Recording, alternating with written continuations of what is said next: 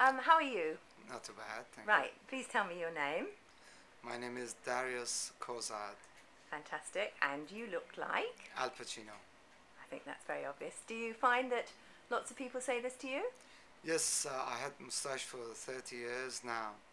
I've shaved it just over a year ago, and people, many people, they just tell me I look like Al Pacino.